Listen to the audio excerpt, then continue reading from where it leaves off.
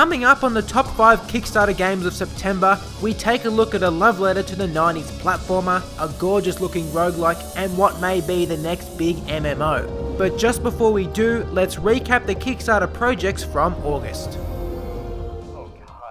911 Operator, the game that has you play as an emergency dispatcher, raised almost $38,000 to more than quadruple its funding goal.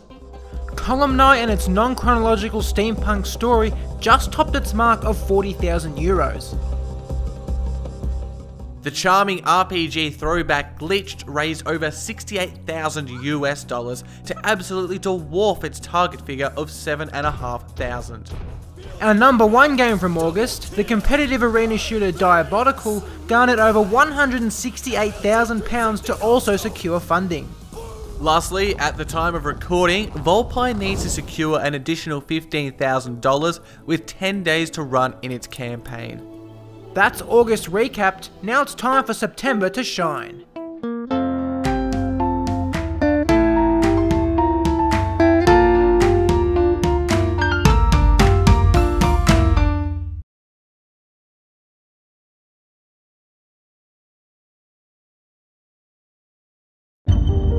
Let us introduce you to Alliance, the competitive card game where you are both the player and the card. Alliance is a collectible card game in which you are both the player and the game. You see, every card in Alliance will be based off of you and other gamers from around the world. The attributes for each card will be derived from your Steam achievements. So for example, the reflex attribute is in part determined by your performance in sports games. If you like, you can even preview what your card will look like on the Alliance website.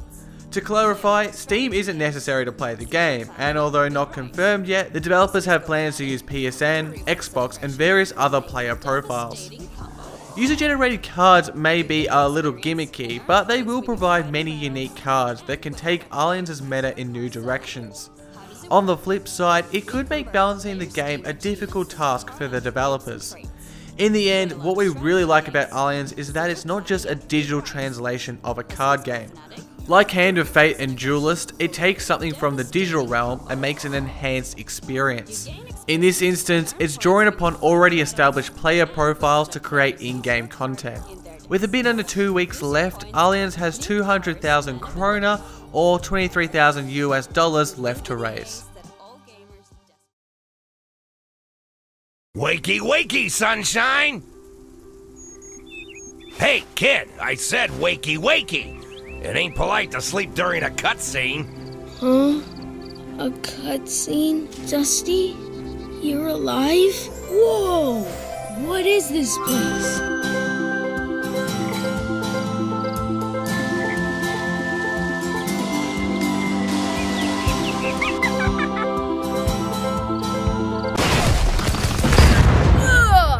I should have gone with that Italian guy with the mustache.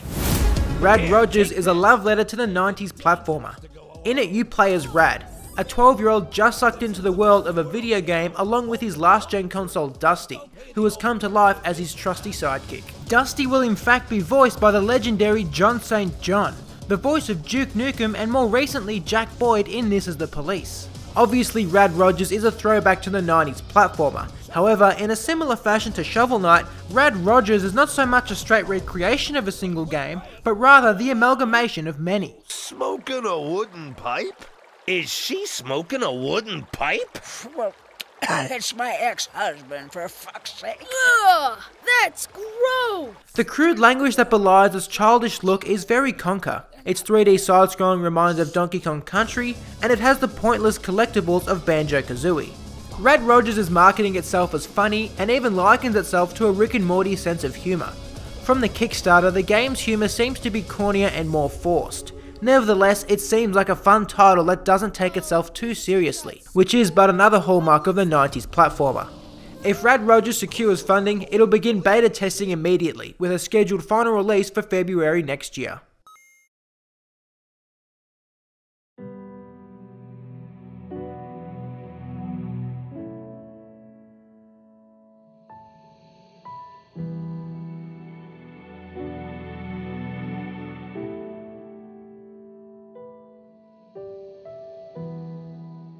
The Rabbit and the Owl is the exciting debut work of six-man game studio Formal Sheep. The game's interpretive story follows two kindred spirits that have manifested in another world in the form of a white rabbit and a black owl. This new world is divided into light and dark, separating the two spirits. The white rabbit can only occupy places cast in darkness, and the black owl is likewise restricted to areas of light.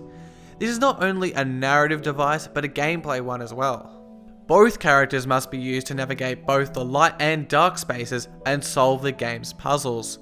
For instance, the rabbit may need to trigger a switch in the dark to open a path for the owl in the light. This is also indicative of the rabbit and the owl's choice to emphasize its puzzles over its platforming. It's a game that won't test your reflexes and control, but rather your mind and ability to figure out new environments and mechanics. The beautifully calm soundtrack and monochromatic landscape look like they'll help to reinforce this kind of slow and thoughtful experience. Already funded, The Rabbit and the Owl is looking to hit some of its stretch goals, which includes online co-op. It's expected to release next year.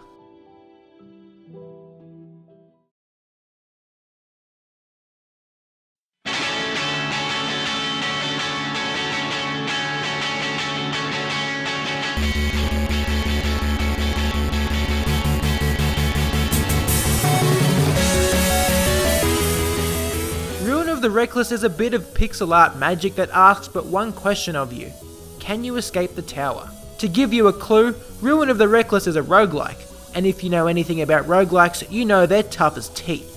Ruin of the Reckless is no exception. Combining breakneck speeds with melee combat and a flurry of enemy waves, you can see just how merciless the game is just from watching. We're obviously quite partial to roguelikes here at Indieformer, but there's more reasons than that to consider Ruin of the Reckless. There's the happy 8-bit tunes that you can preview in the trailer, local co-op for you and a friend, and the depth of an ability tree. Perhaps most exciting are the collectible cards that let you change the rules of the game. You can make it easier, or alternatively make every hit from you or your enemies an instant kill. You can even stack different cards and their effects together. Ruin of the Reckless promises the challenge of a roguelike, an attractive presentation, and the ability to remix the game to your liking.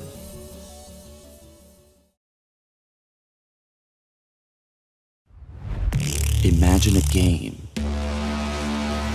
without limits. A world where you can build anything from spaceships to orbital stations. At times, Kickstarter throws up some incredibly ambitious projects like Kingdom Come Deliverance and Crowfall that make your eyes pop in sheer wonderment. Dual Universe makes your eyes pop.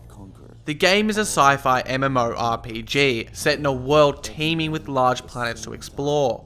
But more than just being large, there are three things that make Dual Universe's world special. Firstly, it is a continuous world with no zones or transitions that is shared by all users simultaneously. Secondly, it's voxel based and entirely editable. Everything from spaceships to orbital stations can be created or modified by you.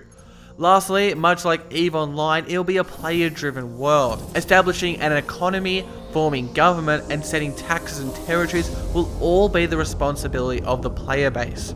Honestly, this only touches on what the game offers. You can play as a solo adventurer or in a crew of 100, mass produce the creations you engineer, go mining, be a combat specialist, and much more. Dual Universe offers an entirely editable and continuous world that is also large and beautiful. It's the kind of game that truly empowers the player, and if successful, it's expected to launch December 2018. Thanks for watching. We'll see you next time here on Indieformer.